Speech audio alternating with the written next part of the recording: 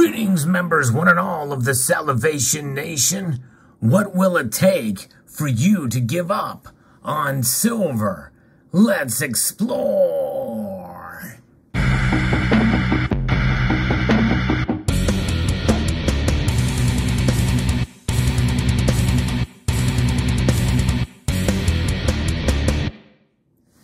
There's a lot of different opinions about the silver market these days from people in this community. Many people say this is an opportunity to buy. The price is dropping.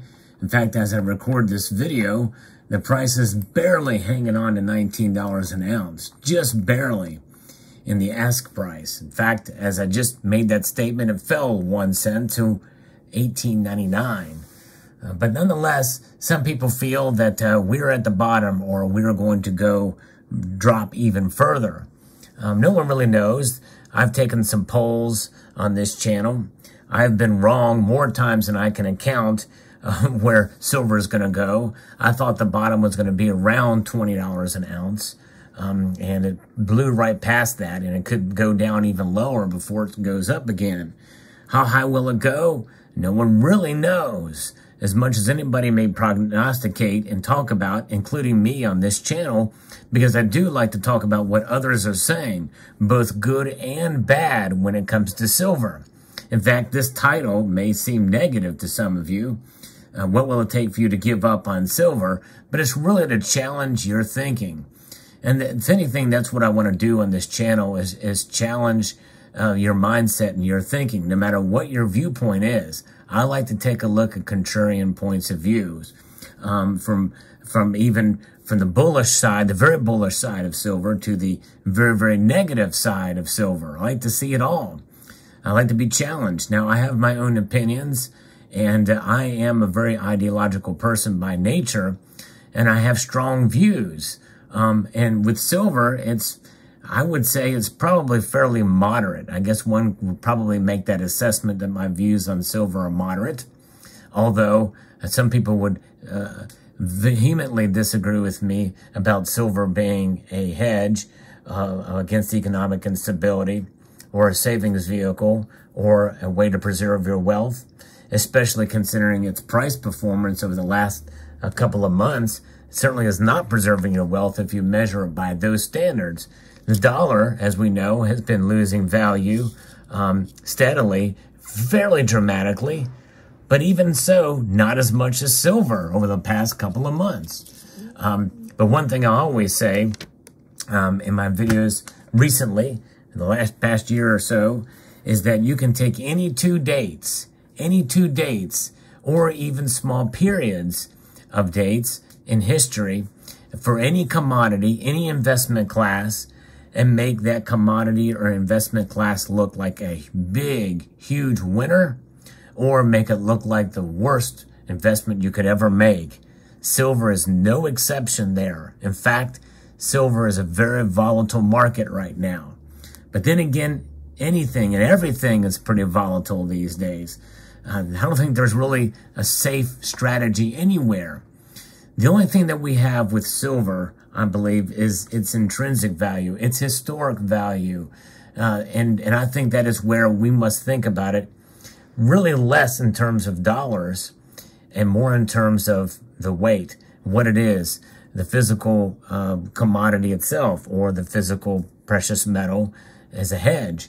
Think about it in terms of ounces instead of dollars. Now, for those of you who are sour on silver or down on silver, you may say, well, that's just an excuse. You're just writing that off because silver's losing. It's losing its price. But what about its value? I posted a video quite a while ago, years ago, actually, called Silver Will Never Increase in Value. And it didn't really articulate the way I'd like. But basically, the message in that video was that the price may change, but the value remains the same. But how do you measure the value of silver?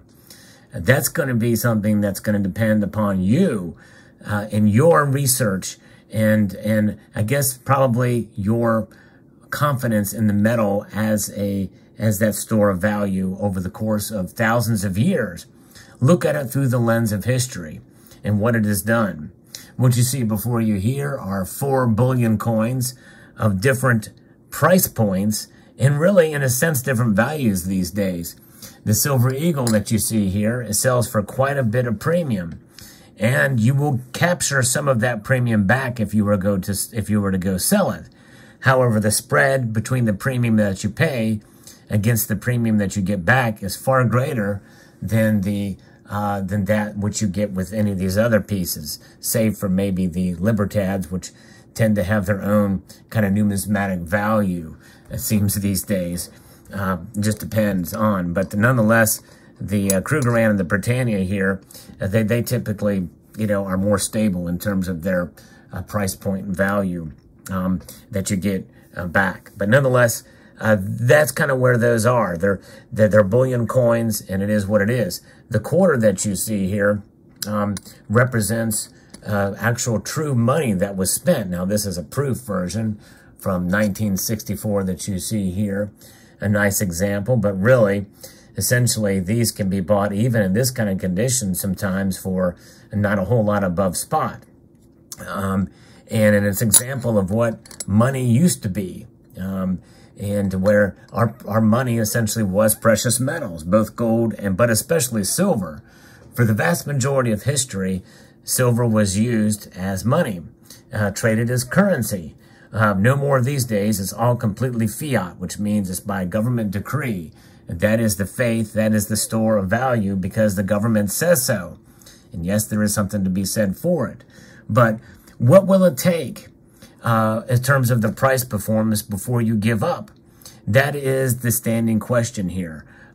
What is going to break you on silver? Is it going to mean that's going to have to fall below $15 an ounce? Or will you be even more emboldened to buy it? What about if the price falls to $12 an ounce and the premiums skyrocket? Is that going to frustrate you so much that you're going to give up on it? I tell you what, we've seen a dramatic move in premiums with the spot price dropping that's really frustrated a lot of people. And there's a handful of folks that have been commenting on my videos that have been understandably frustrated with precious metals. Now, some of that very well could be because they were sold a bill of goods on silver. In other words, silver's about to break out. Silver's about to go and skyrocket. It's going to be any day now. We've got inflation coming. Oh, just wait for the next CPI numbers to come out. Just wait for the next GDP report. And we'll see. We're in recession. Well, we got to wait till the tail end of the recession for silver to shine. But the thing is that if you look through history, sometimes it takes a little while for silver and gold to pop out and break out. And what does a breakout of silver mean?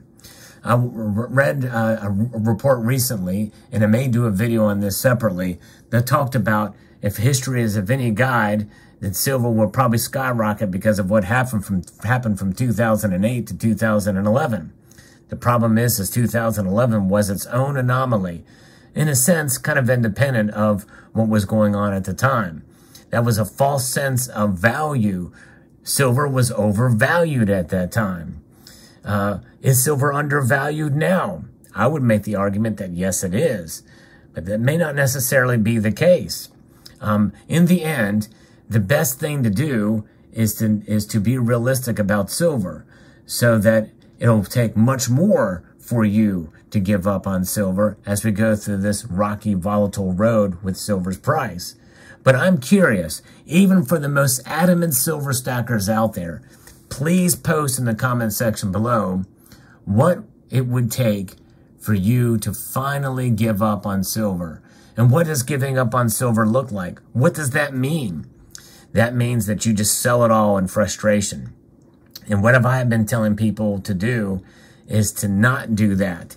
You can give up on buying it. In fact, I could totally understand if the markets just do crazy for you, do not buy under any circumstance. In fact, under any circumstance anyway, no matter what, even as the price goes up, even as there's excitement, if it's not right and does not fall within your budget, do not buy. Do not let me or anybody else try to convince you to buy silver. Even if we think it's a good thing to do to buy for ourselves, even if we see the market conditions be as such in such a way that we think it's a good buy, We are not financial advisors. We do not know your own personal circumstance or situation.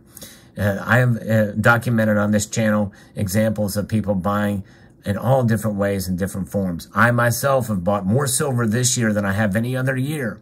That does not mean that you should, by the way. That's just what I was doing. It was a calculated risk on my part based off of my strategies. But I'm really no more informed than many of you. In fact, some of my detractors would say I'm very misinformed, far less informed, especially with regards to price suppression, which, by the way, I'm more open-minded to now than ever before.